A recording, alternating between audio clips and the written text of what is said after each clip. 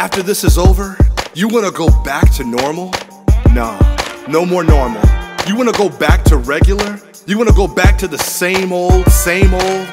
We didn't get here to go backward. When this is over, we can't go back to normal. There is something better coming. There is new opportunity coming your way. There is a blessing that has your name on it.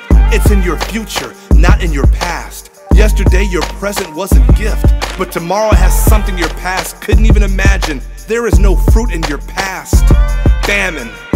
And if you go back, you're going to miss the greatness settling for goodness sake. Wait, miss greatness settling for goodness sake? You have to decide. What are you deciding now? You were supposed to work out, but you sat on the couch, and how is that working out? You could have had that job or this job, but you didn't apply yourself. You had the time off, but you took time off. When you look up, time's up, so much time lost. You went back to your ex with no expectations. What were you expecting? I mean, now she's expecting.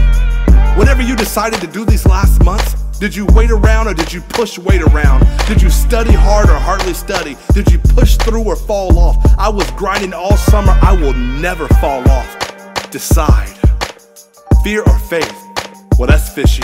Some of you have vegan faith. Catch meat the right season, there is more at stake. Wait, I said, when you catch meat at the right season, there is more at stake? Wait, are they salty now? Decide that what you want is more than what you have. You have to decide that you want more for your relationships, more for your career, more for your family. You have to decide that you want more, and wanting more means no more normal. Decide right now that you're going to break the chain of an imprisoned mind. Break free of poverty, depression, insecurity, and debt. That was your normal, and God loves you too much to let you stay in your backward situation. You have to decide that you want more than what the system pinned for you, more than what the teachers did or didn't do. Decide that you're done sitting out. Decide that you're done second guessing your gift. Stop watching.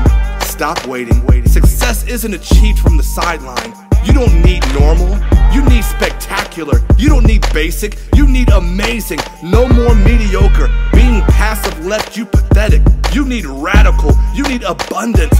Normal got you here, but it won't get you there. And a new thing is happening. And we can't go back to normal. And we can't go back.